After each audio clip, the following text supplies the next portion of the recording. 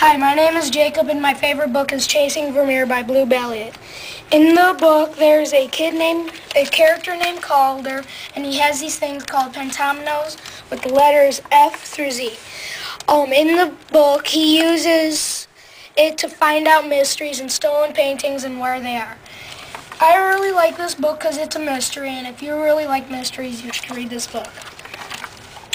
In the book, 3 people get letters about the famous painting Vermeer. It's a painting of a house, and it's very colorful, and they get it that it's stolen, and the 2 kids, Calder and Petra, need to find out where it is stolen, like who took it and where it is. And there's also a pretty injured part where someone get injured, and if you like that kind of stuff, I think you could really read this book. There's also a sequel called The Right Three by Blue Elliot.